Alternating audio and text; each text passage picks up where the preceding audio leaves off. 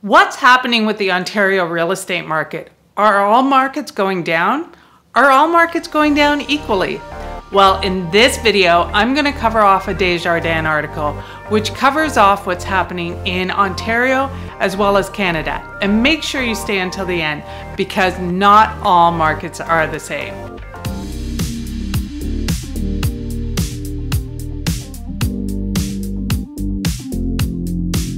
Hi everybody, my name is Connie Sarvanandan and I'm a real estate agent and investor here in Toronto and the GTA. And in this video, we are going to go through a Desjardins article that will go through a lot of detail. I'm actually going to cover it off in a blog TO article that does the highlights, but I'm also going to link to the overall article from Desjardins, which is quite in depth and shows a lot of charts and graphs. And I think what's great about the Desjardins article is that they are pretty neutral in what they are expecting, in that there is definitely reasons why the market should be going down, but there's also different pockets that it's not affected as much as you would think. So let's get straight to the article. Okay, so there are two articles that I'm going to be referring to. The first is the Desjardins article, which is Canadian residential real estate outlooks. The housing market may have begun to cool, but there's no need to panic. And then there's also the blog TO article, home prices expected to plummet across Ontario, but Toronto should remain red hot. And this article from blog TO is based off of the Desjardins article.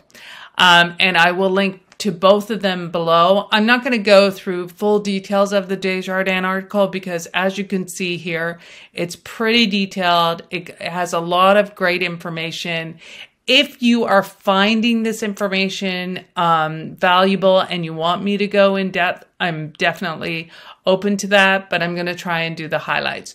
So the first thing I want to do is just read the first paragraph and then go through it. But again, if you want me to go through detail of the rest of it, I'm happy to do that too. So the story of Canada's housing market is well known. In the run-up to COVID-19 pandemic, Canada posted world-leading gains. Then the lockdown and remote work sent Canadians to far-flung places looking for more space. This caused prices to increase almost exponentially in communities that had been largely insulated from the rapid escalation in home values in Canada's largest cities. So that first part says, during the COVID, our prices went so high that we were leading the world with our price gains. Us in the US were actually fairly high. And then when we had the lockdowns and we could do remote work, what happened was Canadians started to go to places that you would not normally go to because, you know, you had to commute to the major cities. So as a result, what you were seeing is that these remote places had exponential growth that they had never seen before. And so that has been causing a lot of price escalation in those communities. Now, as life begins to return to normal and the Bank of Canada tightens monetary policy to bring down decades-high inflation, the Canadian housing market is beginning to roll over. Nationally, this can mean a decline in the average price of 15% from the February 2022 peak by December 2023. So what they're saying is, now that companies are asking people to go back to work and you have the Bank of Canada raising interest rates, you know, they raised it at the beginning of the year. They've raised it again in June. They were going to raise it again in July. And so they're definitely raising overall rates, and it's affecting affordability. And so what you're seeing is the housing market reacting. And what they're saying is that you're going to see a drop in prices from February 2022. So February 2022 was the peak, and we're definitely going to see a drop in prices. And that drop is going to go, what they're predicting is this is what's going to happen by December 2023. And the adjustment will most likely be acute in provinces and communities that experienced the fastest rise in prices during the pandemic. That said, we don't expect home prices to fall to their pre-pandemic level or trend in any province before the end of 2023, with average home values remaining as much as 25% above the December 2019 mark of the end of the year. So basically what they're saying is, yes, there's going to be a correction, and you're going to see the biggest corrections in markets that rose the most. But that said, nobody's expecting that before December 2023 that the prices are going to drop below the pre-pandemic pricing. That's not what they're expecting at all. And they're actually saying that the prices will remain 25% above the December 2019 mark at the end of next year. So by the end of 2023, we're going to be 25% higher than where we were in December 2019. So that's the overall picture. Let's look at a little bit more detail. Okay, so some of the detailed graphs. Well, first of all, you're going to see that Canada leads major economies in pandemic era home price gains. So the green line here is Canada. And then the gray line is the US, and then red is Europe. The other green line is UK, and then you have Japan. So what you'll see is Canada, we rose faster than the US, and now both Canada and the US are showing the gains. And this is all for what's been happening as far as the pandemic goes. So we are leading the world when it comes to the price gains during the pandemic. The next graph shows that Canadian housing market has likely peaked. So the green indicates overall sales, the number of sales, and then the gray indicates pricing. And what you'll see with both is they peaked, and what they're saying is that the peak was in February, and then it's starting to come down. And then here it says home sales and prices are expected to correct but not collapse. So this is their forecast for what's going to happen in 2023. So if this is the peak in February of 2022, this is where we are now. They are expecting us to come down in pricing and come down in the number of sales. But as you can see for the pricing, if this is pre-pandemic, they're not expecting the pricing to go to lower than the pre-pandemic, which is if you look at the pandemic started around here, they're not expecting the prices to go there. So overall, for sure, and this is for Canada overall, not just Ontario, that's what they are predicting. If you found this video helpful, please like and subscribe. It really helps us out. And if you have any comments, good or bad, please write them below, because it really tells us what kind of content you're looking for. And finally, if you have any real estate needs in Toronto or the GTA, feel free to call, text, email, or WhatsApp, and we'll be sure to take care of you. And if you want to talk to me directly, feel free to make an appointment. My calendar link is below. Okay, so the next two charts that I want to show you in this are the biggest price swings in Ontario will be outside of the GTA. So the light green represents December to the peak, which was February 2022. So this is the price gains in these regions. And then the dark green is what they're saying is going to happen from the peak to December 2023. So there are predictions on what's going to happen as far as pricing goes for that time. And so what you'll see is that in Ontario, the price gains were 61%. The price declines are going to be 18%. Now, in Toronto specifically, the price gains were 49%, and the price declines are predicted to be 15%. And then in the rest of Ontario, as you'll see, is the price gains were dramatic. They were 71%. And then the price declines are going to be bigger than Toronto, so 20%. So this is where Desjardins, and that's where BlogTO got their title, is that, Toronto didn't experience as big a gain as other territories outside of Toronto. And so as a result, they're not expecting as big a decline. And then the rest of Ontario, you're going to see that the decline is, the gain was bigger and the decline is more. Now, what's really interesting is this chart over here, which shows you which markets are going to decline the most. So what they're saying in this article is that we expect the housing market correction to be led by a decline in sales activity and prices in the smaller centers outside of major urban areas. We think the prices will fall in most communities that saw the biggest price increases during the pandemic, and therefore the most erosion in affordability. This means communities within a few hours drive of Toronto are likely to see sales activities and prices cool faster as borrowing costs rise and commuting becomes more common. Proposed legislation to end blind bidding and other practices believed to be leading causes of recent price appreciation should also bring down the prices somewhat. So basically what they're saying is the smaller communities experience the most amount of growth. They will also experience the most amount of decline. And this is going to become even more evident as, your borrowing costs are going up, and you're going to see more commuting because people are going back to work and they are going to have to go back to offices in some cases. And so, a 2-hour drive with gas the way that it is not necessarily feasible.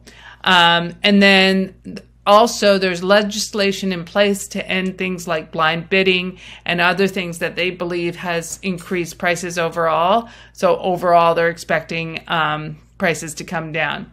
Now, what they do say again is, but again, we don't anticipate average home prices in any region to fall below their pre-COVID starting points due by and large to high levels of international migration and ongoing hybrid work arrangements. So they're saying even though you're going to see this shift, especially in markets outside of Toronto, nobody's expecting the prices to drop to pre-pandemic levels. They're still going to be up versus pre-pandemic.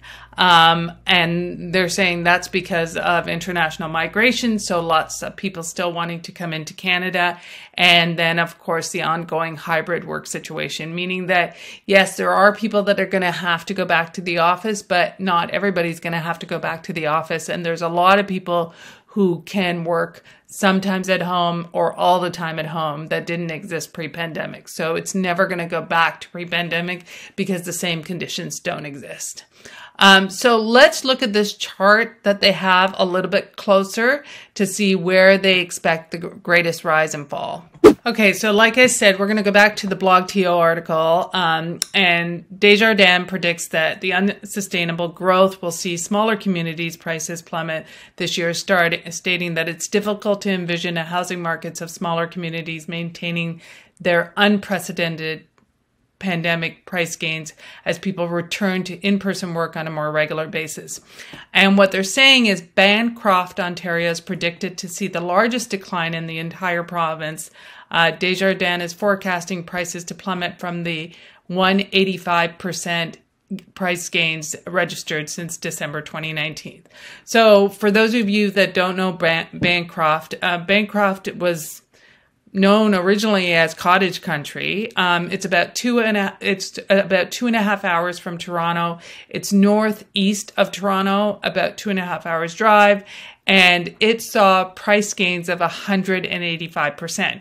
So yes, you're going to definitely see, you will not see those price gains again, and that's going to definitely plummet from that. But again, remember, they're not saying that it's going to go back to pricing less than December 2019, but it's definitely not going to be staying at where it was before. Average home prices in Toronto increased about roughly 50% in that same 2019 to 2022 period, while prices in surrounding communities absolutely exploded, jumping by over 70% to over $825,000. These factors have helped Toronto and other Ontario cities ascend or descend, depending on your perspective, to among the least affordable in the country as of the first quarter of 2022. And don't expect that to change anytime soon, as Desjardins' map of Ontario is a wall of red shading, indicating price declines surrounding a small pocket of gray representing the GTA and the unlikelihood of any substantial decline in home prices. So what they're showing is that these are the ones that are going to have the smallest decline, and these are the ones that are going to have the greatest decline. So Bancroft is expected to decline, Chatham, Windsor, Tillsonburg. These are all in the west. Quinte. So again, these would have also been markets that would have had huge gains. And then the ones that are going to have the smallest decline, Thunder Bay, Timmins, York, GTA, Oakville, Milton, Mississauga, Ottawa. What they're saying is, while Thunder Bay is expected to see the smallest decline in any city in Ontario, and Timmins not far behind, the Greater Golden Horseshoe region takes the next 4 spots on the list, with York Region, the GTA area, Oakville, Milton, and Mississauga. The Desjardins report suggests that the proposed legislation to end blind bidding and other practices believed to be leading causes of the recent price appreciation should bring down home prices somewhat. So overall, they're saying, like, these are the ones that, you know, you're going to see. The darker red are the ones where you're going to see the biggest decline, and then what you'll see is the GTA and surrounding is not going to have as big a decline. So what does this mean overall? Okay, so in conclusion, first of all, I just wanted to point out the Desjardins article. It's quite detailed, lots of graphs, and I'm going to link it below. So if you want to look at it in more detail, feel free. But I am going to do what the Desjardins' conclusion is to all of this, and it's really a summary of what they've been saying all along. So conclusion, it looks as though the Canadian housing market correction we expected has begun, though it's still concentrated in a small number of markets. But there's no need to panic. While the correction in the range of 10 to 20% is likely by the end of the next year in most provinces, average home prices are expected to remain above the pre-COVID level and trend. As such, the anticipated correction should bring more balance to the Canadian housing market. So again, they've said this throughout the article. Basically what they're saying is the housing market correction has begun, and it's going to be more acute in these markets where you saw the greatest gains, like Bancroft. However, that said, even with a correction, they are not expecting the prices to drop to pre-pandemic levels. So they're not expecting the prices to go below the December 2019 pricing. And this is all for predictions by the end of December 2023.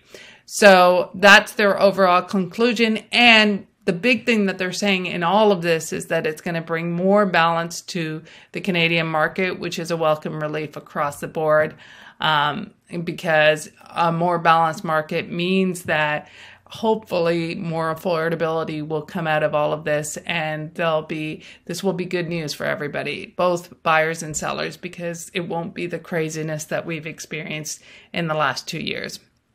Again, if you have any specific questions about either one of these articles, feel free to ask or make a comment below, because I'd love to hear what your perspective is on all of this. Thanks for watching. I hope you found it interesting and informative. And if you have any comments, good or bad, please link them below, because that's how we know if you are finding our content relevant. And if we need to adjust, we definitely will. And if you have any real estate needs, feel free to call, text, email, or WhatsApp, or make an appointment directly with me. My calendar link is below.